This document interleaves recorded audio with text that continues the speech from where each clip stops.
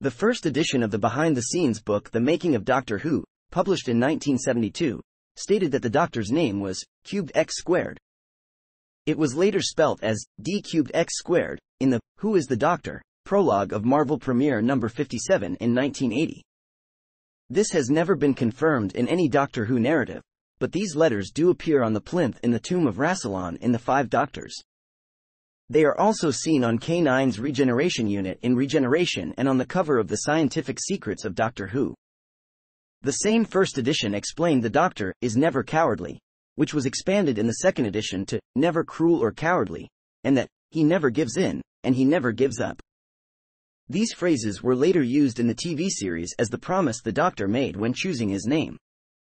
Executive producer Stephen Moffat jokingly said that no one can know the Doctor's name, except each successive showrunner. We're commanded never to reveal what we have learned because then the show would have to be renamed Mildred.